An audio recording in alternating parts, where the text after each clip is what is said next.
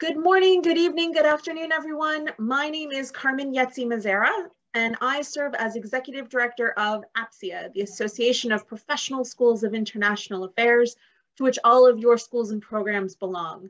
I am delighted to welcome you to another APSIA Career webinar, this time featuring the great wisdom of Emily Lette Jackson talking to you about the good work of the International Republican Institute. Emily has some slides that she's going to share with us, but in the meantime, if you have any questions or things you'd definitely like to hear about during the course of this session, feel free to put those in the chat and we'll do our best to respond to them after she's done with her presentation. We have a number of these webinars coming up over the course of the fall, so I look forward to seeing you at future APSIA events.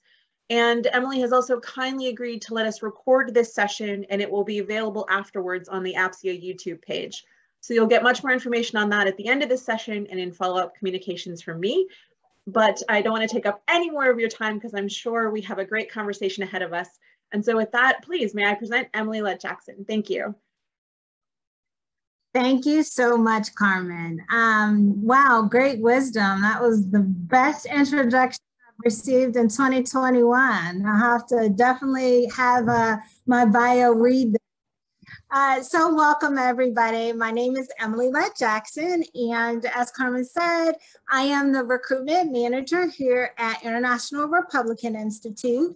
And from here on, we're gonna call it, for short, IRI. So I've been with IRI for about, actually I looked at my profile today, 2 years and 7 months. So I will be going on 3 years on March 1st. I have actually been in international development and the recruiting world. For recruiting, I will say for 12, 13 years, and specifically in international development for about 8 years.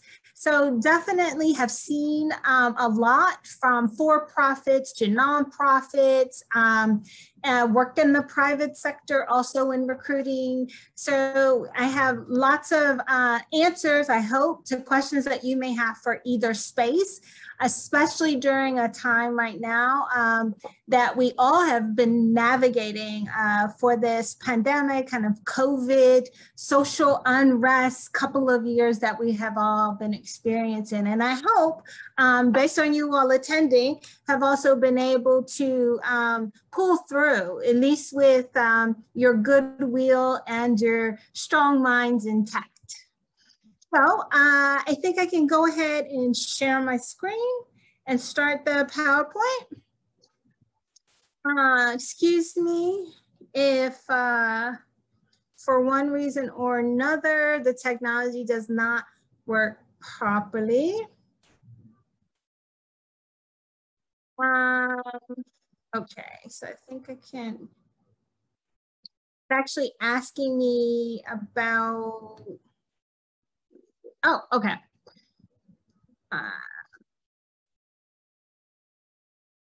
Pull up my PowerPoint. All right. And please, Carmen, let me know if you can see my screen. Perfect. All right. So here we go. IRI, International Republican Institute, which is a long name. And as you can see here, our core responsibility, our core duties, and our mission is actually to advance democracy worldwide. And we do this actually outside of the United States. So we are working internationally only and in over 87 countries around the world. And we have offices in over 30 of those countries. Here is small map, sorry, that it's smaller than I would have liked, but it shows some of the locations all over the world where we are located, and all of these pictures are actually programs that we have worked in. Down at the bottom here is North Macedonia. Here at the top is Timor-Leste, and here at the bottom is a program in South America. Some of the programs we don't say the actual name of because they are considered closed spaces or closing spaces, which I'm sure you all know means that there is sensitivity in that country on having a democracy and having a democratic process. Most of them are, part of dictatorships. So we're very sensitive about naming those countries.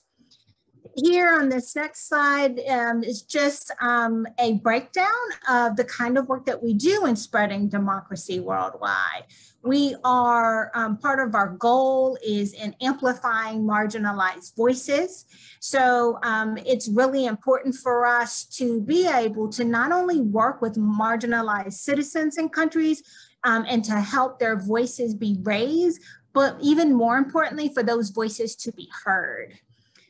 We also bring citizens together, and in bringing citizens together, we bring all types of ethnic groups, of diverse individuals who have different perspectives, who are in different political parties. We bring them together, hopefully, to be able to have conversations about belief systems, about democratic processes, about giving them tools for best practices, but also to help them to see that they probably have more things in common than they have different from each other. And that people should be able to participate in a fair, and I would say not fair actually, but a transparent and equitable process that allows others to also be able to have their voice and their perspectives heard respectfully. So the other thing that we do also is ensuring that elections count. So as we have experienced here in the US with elections, they can be quite volatile. There's lots of, sensitivities around elections, and what we want to do in the countries that we work in is make that process transparent, make that process kind of demystify what happens in an election so that all participants are able to not only cast their vote, but also participate in civic education and civic participation. So again, giving them the tools to participate in the electoral process. And here is IRI's core values. Our core values are really the foundation of our organization. Obviously, we have a great mission and we know exactly what we're trying to do in spreading democracy worldwide. But the core values are really the foundation of how we go about identifying good candidates, how we go about implementing strong programs, and also how we ensure that there's equity being practiced across the organization. And we can only do this by following these core values, which are part of our programming and our people. So we have excellence, which we believe in quality results delivered by investing in people. We have freedom, where we believe in exploration and experimentation, and being able to do that in a way where we can be agile and responsive to our needs. We have respect, where we believe in trust, empathy, and empowering people. Teamwork, where we believe in diversity, inclusion, and the power of global collaboration. I would also add to that teamwork is equity. So we do have a DE&I philosophy, and we have a way of making sure that diversity is incorporated in our recruiting. With transparency, we believe in open communication and clear decision-making, and that's even with our compensation. Our compensation skills are all made available internally with our staff, so they can always see different comp levels. And accountability. We believe in personal responsibility as the foundation of our success. So again, these are the core values that we're always looking for in the staff that we hire. Also, the core values that we are using when we are being compliant and when we are ensuring that the beneficiaries of our work really are able to see the importance of how we do our work, not just, kind of forcing it down somebody's throat, but doing it in a way that's going to show some grace and some empathy along with these core values. And I'm actually going to stop on my core values slide. I know I've said everything in about 5 minutes, which was faster than I had hoped. So if there's any questions, I can ask a couple of questions based on what I've presented so far, if that's okay, Carmen. Absolutely. What would folks like to ask at this stage?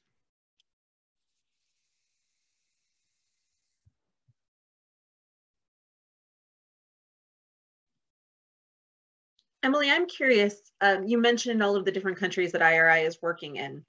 Yeah. Is that typically local-based staff who are supported by a DC team? Are they teams who travel regularly? How do different staff move around the globe? That is a great question. And it's actually a mix. All of our teams in country, I would say, are 90% employed with local national citizens of that country. So if we are in Tunisia, 95% of that staff is going to be Tunisian. So, you know, they are citizens of that country. We do have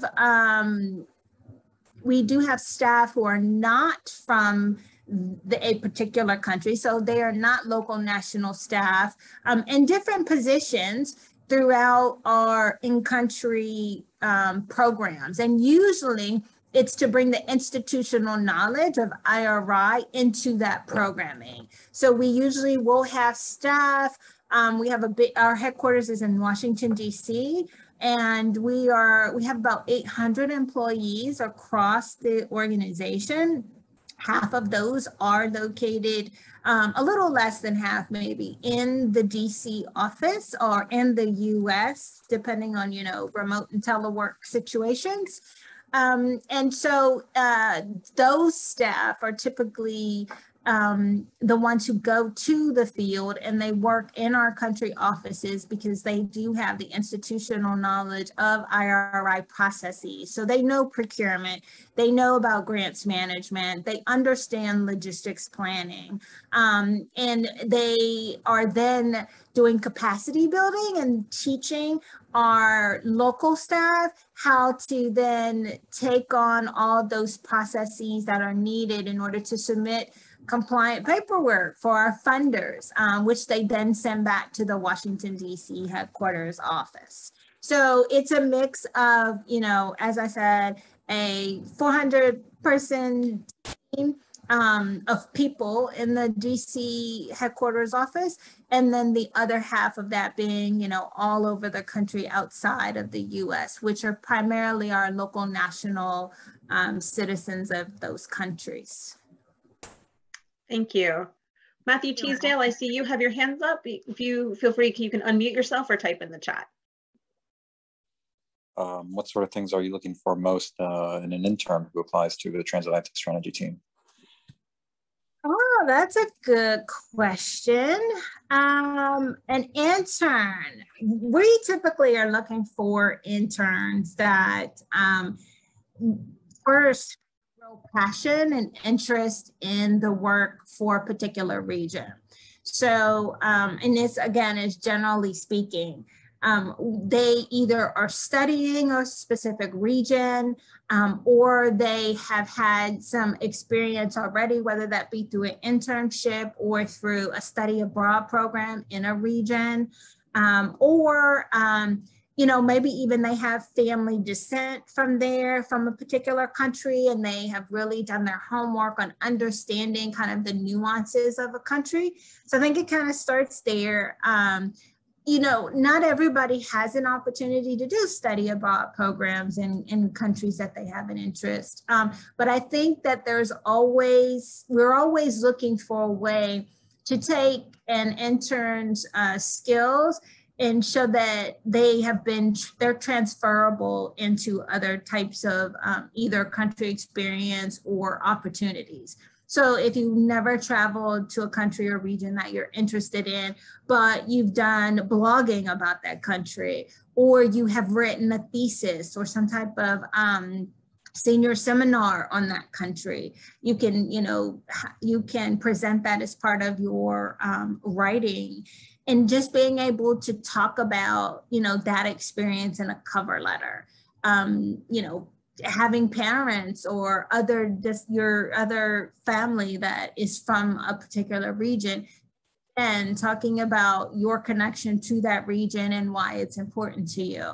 So I'd say just overall, I think it's important for interns to be able to convey their transferable skills, their passion, and their interest in a cover letter that really tells your story in a different kind of way than your resume would.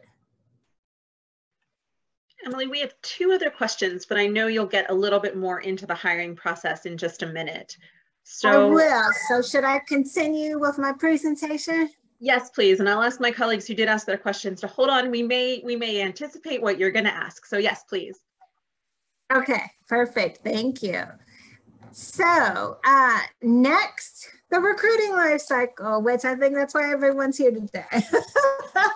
Our recruiting life cycle is actually a 7-stage process. So if you have ever submitted your resume to IRI, or you have gone on an interview at IRI and you're like, oh my gosh, that happened like a month ago. Why haven't I heard back yet? Because it's 7 stages.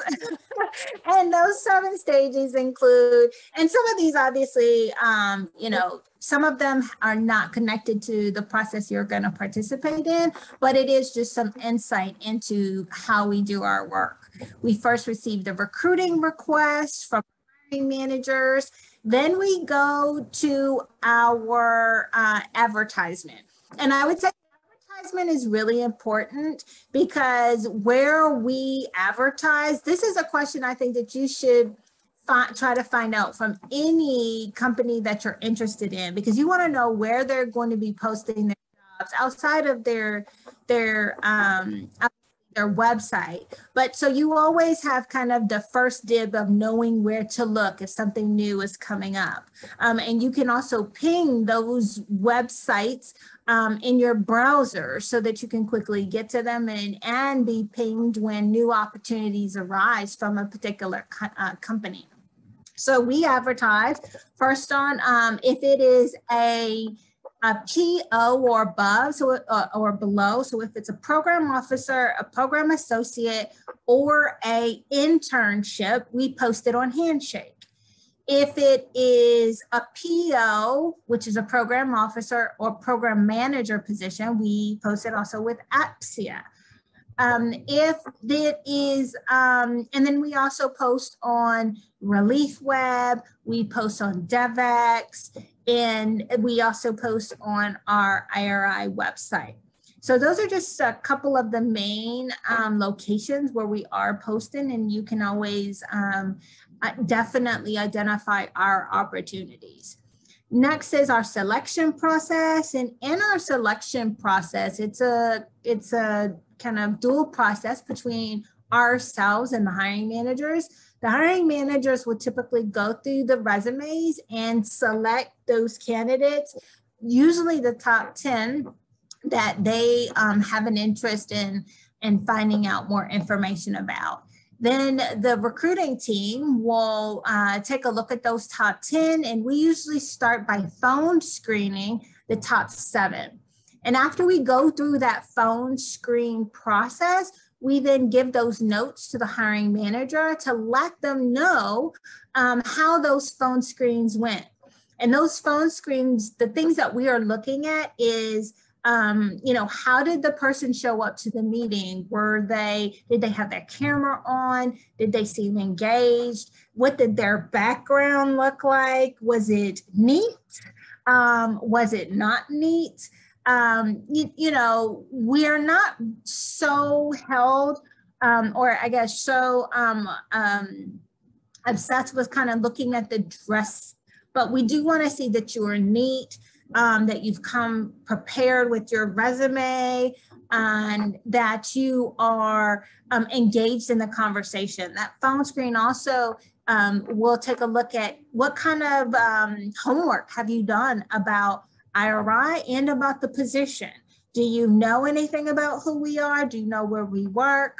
And why do you have an interest in the position? Or are we just one of, 80 other applications that you have submitted? The other part of that selection process is about your diversity, equity, and inclusion thoughts.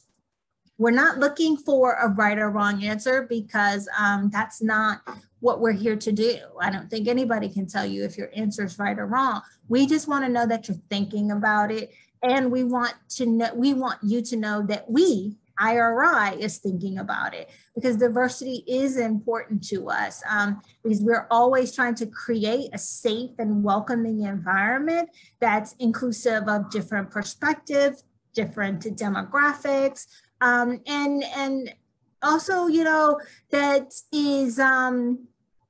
that is equitable for all. And when I say equitable for all, I always try to stay away from equity and fair, because things are not always fair, but it is going to be equitable in a way where, the process for how we do things is always going to be transparent. And our policies are always going to be transparent. And so that's really important and part of our selection process, just in you being able to answer the question, not on the answer you give to the question. So just make sure you understand those differences.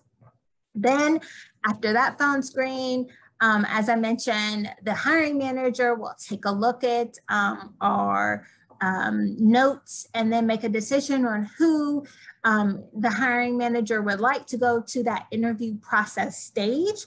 And that interview process typically is then a panel interview. And that panel interview consists of 2 or 3 people, I should say 3 or 4 people, and it is a couple of the people from the actual team that's hiring. And then we also have people typically join the panel interview from across the institute, so that, and it's usually somebody who will either directly or indirectly work with this candidate and has some insight on, the duties and how these 2 positions intersect. After we go through the panel interview, then there's final interviews. And the final interview is usually with our division leadership. And the division leadership, then at that point, there's probably only 2 candidates who are going to the final interview process. And the division leadership will then also ask questions of the candidate, but they also ask a question about also DE&I, and that DE&I question is around empathy and, how do you describe empathy, and when did you have to show empathy to someone? So again, this is just me giving you some information about, questions that you can pull from your personal and professional life when it comes to diversity, equity, inclusion, to be able to incorporate those in a strong response, in a response to a DE&I question.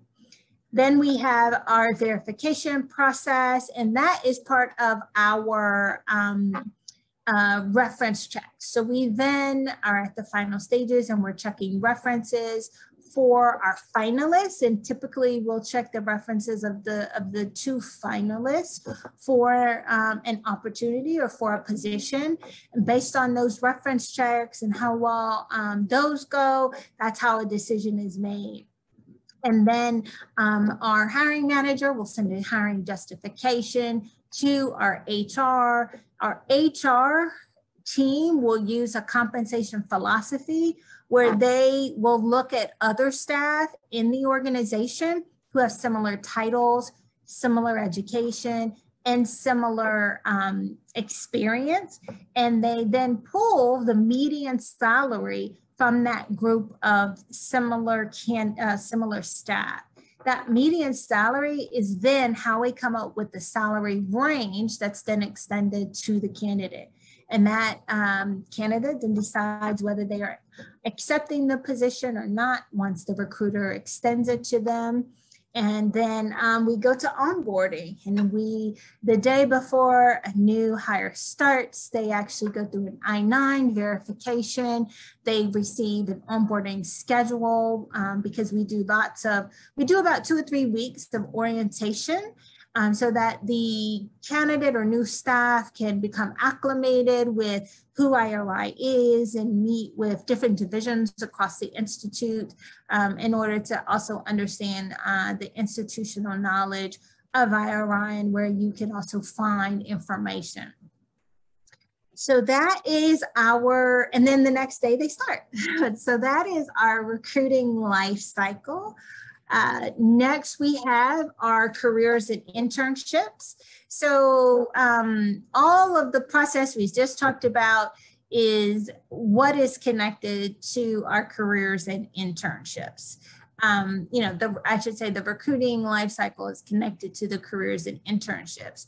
And these are some of the positions that we have that are junior level professional positions. So we have procurement coordinators who are working with procurement administrators in our accounting and finance group, and they will make $43,000 to about $45,000. That could be give or take, depending on the experience that they're coming with. We have our program associates, and they are making $40,000 to $40,000. Our program associates is our most junior program position that is on, that works in our divisions. And so that could be someone who's working with a program manager who is implementing a program in one of our countries. We have our senior research and evaluation associates, and they're making $43,000 to about $45,000. And they are working in our monitoring, evaluation, and learning team. They're either going to work on the evaluation side, or they're going to work on the technical side. And that is also under our Center for Global Impact. And then we have our program officers, who are one level up from our program associates. And as you can see, the salary increases from $54,000 to $60,000. And that's because that position also increases in the amount of experience that you need. So a program associate is from 0 to 2 years of experience, where the program officer is, anywhere is usually about 2 to 3 years of experience. And then we have our virtual interns, and our internships are always paid, and they are $15.20 an hour. And if you're going to also come into the office, you will receive a transportation stipend, and that's $180 a month that you would receive on a Smart Trip card. So that is the summation of our actual opportunities. I'll stop there because the next slide is kind of how to stay in touch with us, which is through our website, Twitter, and the podcast that we have. But I will go back to this slide and hand it to Carmen to help me with facilitating some questions. Thank you so much, Emily. The first question that I have, the first two questions are related. For these positions, are they all DC based? And do you have to be a US citizen for positions that are based in the US? So for positions based in the US, yes, you do have to be either a US citizen or have a green card or have work eligibility. So if you have work eligibility, like an EAD card, then yes, you can definitely apply for any of the US-based positions. Unfortunately, we do not sponsor, so you would have to have some type of employability in the US that's not based on being sponsored. And these positions here on this are all US-based positions. How you can tell if a position is not US based on our website is one, the location in the actual position will say, you know, South Sudan, or it'll say Nepal. If you look at location on our website, if you're reading the job description, typically you will also see the position say where it's going to be located or where the position is based out of. So that's just kind of one kind of quick way of knowing if you're looking at the actual site, the IRI site, and looking at the location of the site, of the position. That'll quickly tell you if it's US based and it'll say Washington, DC, or if it says, you know, another country, then that's usually where the position will be based, in that other country. Wonderful. You mentioned for a program associate position, it's usually 0 to 2 years experience, and a program officer is slightly more than that. Are there educational requirements that accompany that, or does can education take the place of experience? Education does not take the place of experience at IRI, but I would say unless the job description says you have to have a master's degrees for most of our positions are just preferred, or quite honestly, you know, not mandatory. For the actual interns, you do not need to have your degree already completed.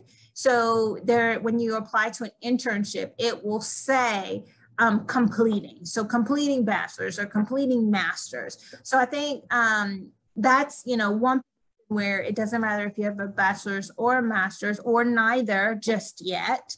And then in some of the positions, how you know if other education is required is that it'll actually say, you know, it'll either say preferred for a particular set of academic experience, academic degree, or it may say equivalent to. So some of our positions, you don't have to have a degree, and it'll say either the bachelor's degree or experience equivalent to. So we do have positions, and I can't tell you exactly what those are because they just kind of vary based on division needs. Makes sense. It looks like my colleagues at the University of Denver, Joseph Corbell School Career Center have a question. Folks go ahead. Oh, you're on mute, Corbell Careers. Hello, hi, my name is Stephanie. Thank you for your presentation. I'm just wanting to have a question for a student that he's here. So if they want to work abroad, but they're not, for example, let's say Africa, and if they have no connections to Africa, will they still be qualified to apply there? And if so, will the salary differ? How does that process application? Sure. That's a great question. And thank you, Stephanie, for being the proxy. Of course. So typically we hire in our international countries, our local national citizens from those countries for positions there. We are not at the place in our internship program, I'll just say that specifically, where we are sending interns from the US to international countries. But if you are trying to apply for a permanent full-time position outside of the internships, then if you are not a local national citizen of a country, we probably wouldn't even be able to hire you. And that's because even in those countries, you have to have a work visa to work in that country. So some of our staff who go to work in other countries, we actually have to go through a visa process with them so that they can get work permits and visas and all kinds of documentation that's connected to our registration in a country.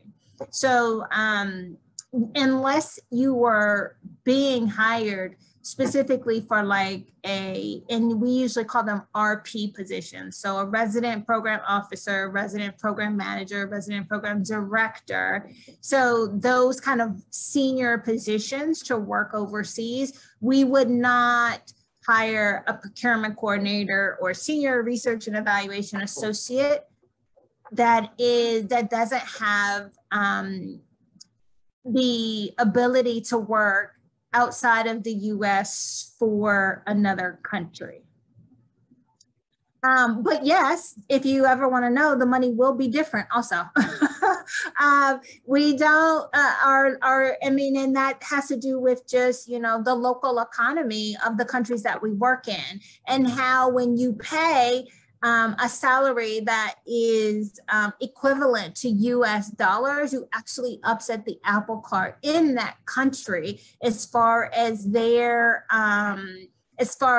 currency, as far as, how others, especially on our teams, because we're looking at equity, how others on the team are being paid. So that's one thing that we don't want to do also. We want to pay a equitable and competitive salary for the country that you're also in that aligns with that country's local national compensation scale. Thank you for that, Emily. You're welcome. Maya, you can unmute and ask your question, please. Thank you guys for this session. And Emily, I have two questions for you. Sure. So first one is about the timing of application, specifically with the first, I guess, 3 stages of application. After advertisement, how long do you take to start reviewing those applications? And then, how long does the selection process last? So I'm wondering, I guess, if I apply and then I don't hear back for like 3 weeks, can I automatically assume that it's over, or how long does that last? And then the second question, the salary. So I've noticed that your applications tend to ask like, what's our expected salary? So if you see that a person is indicating an amount that's above or below your median ranges that you just showed us, what does that mean for you? Or where can a person say a wrong amount that can disqualify the person from the application? And then I guess a third question, is my background okay? Like if I showed up, I have never thought about that part. Oh, I love Paris. Yes, I think that definitely. I think that your background is more than appropriate. So and let me be clear about that. When I talk about either it being appropriate or not appropriate, we're talking about neatness of a location. We're not always talking about, obviously maybe some posters are not appropriate. Maybe, being in a location where you're interviewing and like lots of people are walking back and forth, or there's lots of loud music because you're in a cafe. We're talking about things along those lines. I really don't want to have people, have people so nervous about being able to show their authentic self that they then are trying to like change things because they want to make sure their interviewer doesn't judge them. Because at the end of the day, it shouldn't be about an interviewer judging you because you had the wrong picture up. If anything, they should be judging you on the quality and content of your skills, those skills being transferable, and the passion and energy that you're going to be to the workplace, and your ability to learn new skills once you're here.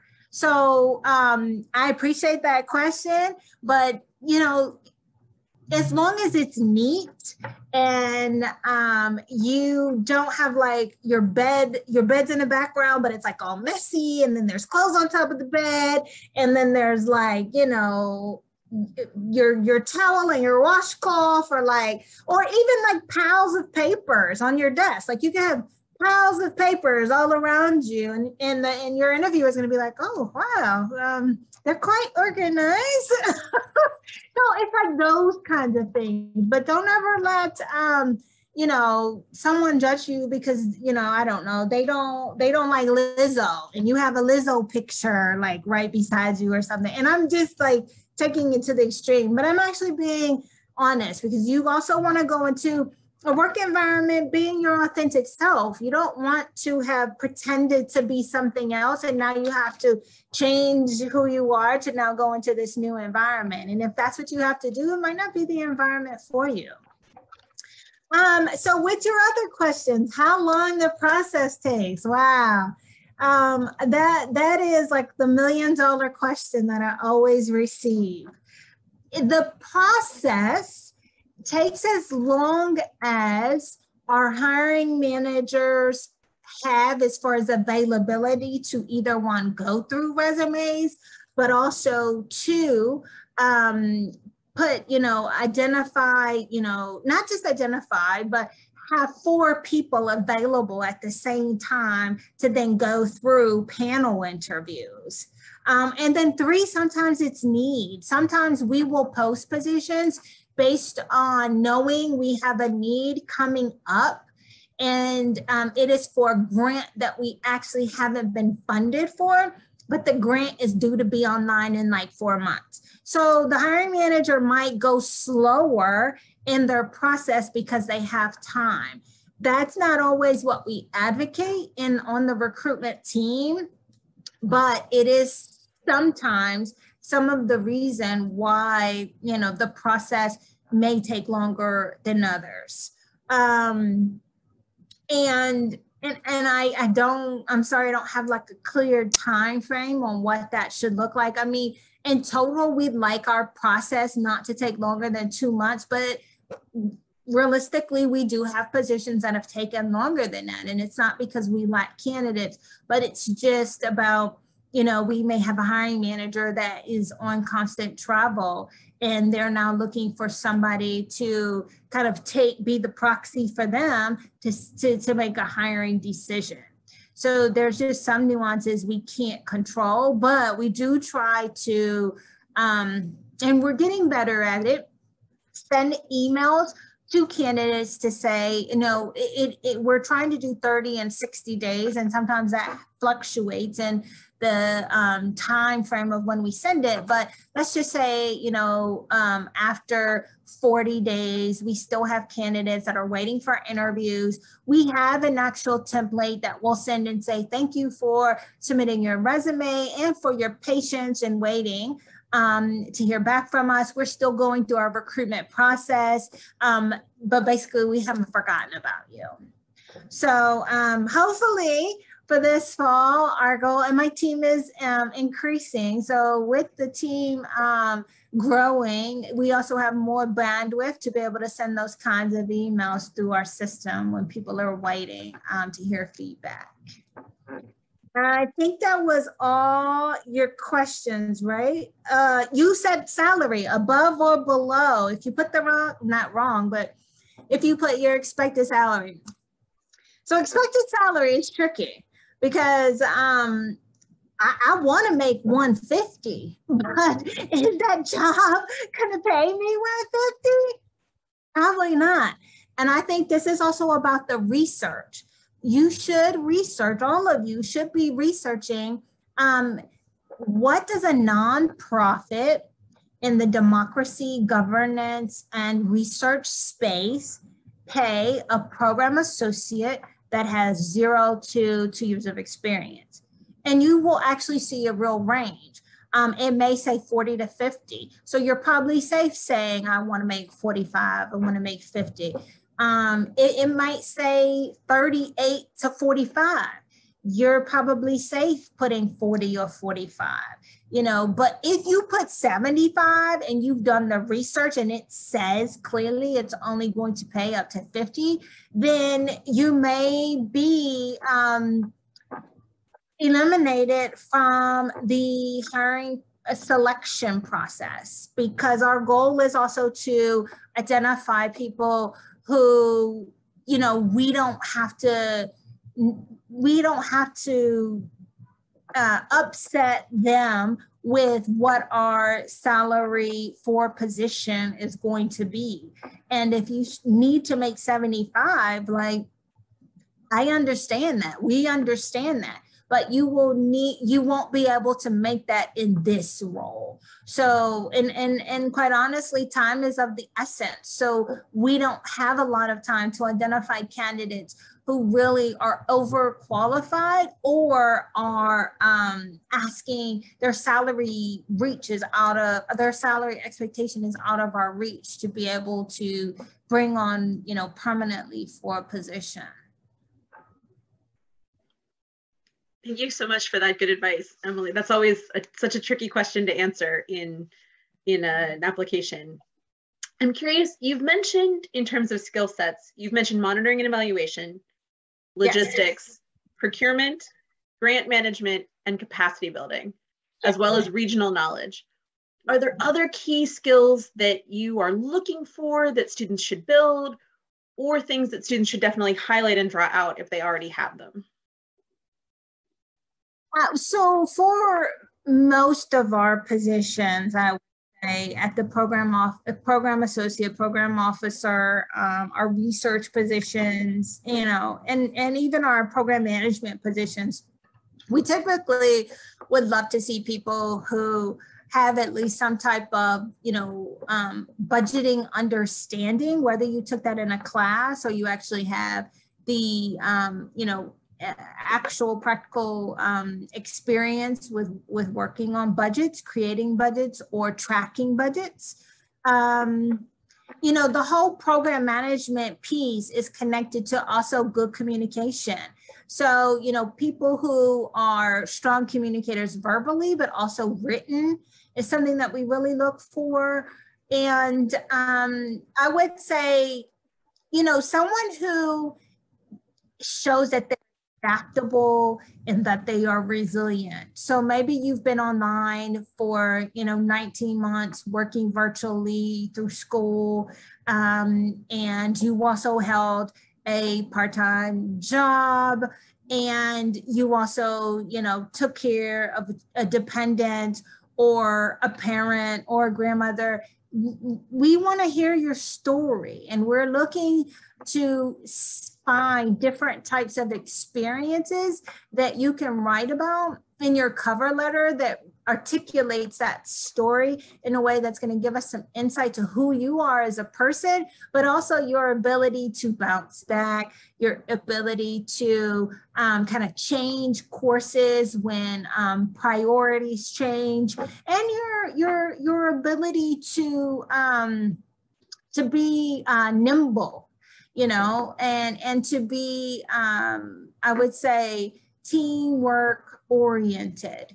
Everybody wants to work autonomously, everybody, I won't say everybody, but it's great when you can take a project and run with it and do it on your own. But, what are your conflict resolution skills like when you have to work with people who have different personalities than you, or who have different ways of working than you, or, are not as considerate as you might be. So we're looking for those kinds of examples in cover letters that'll give us some insight to some of those kind of core skill sets that are, more tangible that, or intangible that, you might not just see in a resume. We try to say, hire the person, not the paper. That's wonderful. Everyone, we have about 5 more minutes. And otherwise you have to just keep listening to me talk, and really no one wants that. I am curious about this advice to include some of those personal elements, like caring for a dependent or caring for a family member. You talked about the different kinds of organizations that you've worked in. Do you think it's IRI that values that level of personal information in a cover letter, or would you recommend that for students in lots of different kinds of roles? I think in lots of different kinds of, in any kind of role where you want to showcase who you are, you want your cover letter to stand out. And I'm not just saying, you know, we're talking about like eloquent words of how you have done these personal, you know, had these personal situations, and despite those personal situations, you still are achieving, you still are thriving, you still are, you know, as Beyonce says, you know, making lemon out of, is it making lemon out of lemonade? Making lemonade out of lemons, sorry. Making lemonade out of lemons. Like, you know, I think companies really want to hear that point. That's the point of what I'm saying. But they want to hear it in a way that connects the dots to the job that they're advertising. So that's why I'm saying, if you don't have, you know, State Department or study abroad or internships at Brookings or UN or wherever it may be, if you don't have those kinds of experiences, which quite honestly, you know, lots of people could have those experiences, but to show that you're a little bit different and you have some personality and there's some human to you, you can talk about other kinds of experiences and pull out transferable skills that show, this is why I know how to budget because I was a cashier at the market, or this is why I know how to do capacity building and teaching people, you know, new skills because I was a tutor, or I took care of my younger brother and I had to help him with all this homework because my parents were working a couple of jobs. Like, people want to hear those stories in a way that connects to the job that you say you want to, you know, or the company that you say you want to be a part of. That's great advice. And I love how you've connected it to things that often folks think don't quote unquote count, with all of the different ways folks can draw that out. We're almost at time. Sam, I'm not sure if there are sample cover letters, but I'm sure your career office at Maxwell will have those good examples to show you of what a quality cover letter looks like. But I think from what Emily said, it's really about taking what an organization is asking for and making it very clear how you can deliver on those different pieces and things. And so with that, I absolutely want to thank all of you for being a part of this conversation. And Emily, thank you for this wonderful advice and walking us through the recruitment process at IRI and all of the good work that you're doing. To my colleagues on the recording, we should have the recording for this session up on our YouTube page, which I just put in the chat, hopefully within the hour, technology permitting, and it will join all of the other recordings of webinars that we have from the past. And I look forward to seeing all of you at future APSIA events, and those recordings should also live up there as well. So thanks to all of you for being here. And Emily, thank you so much for all of this great advice. I'm sure we'll fill your application process with many great APSIA grads going forward. So thanks everyone. Have a great rest of your day. Thank you to Carmen for this great forum, this great platform. I really appreciate you even thinking of me and thinking of IRI. And if you're looking for a job, not only do we have jobs, but it's a really great culture and environment to grow and groom your skills. So I really look forward to hearing from at least half of y'all. All right, thank you. Thanks everyone, take care. Take care.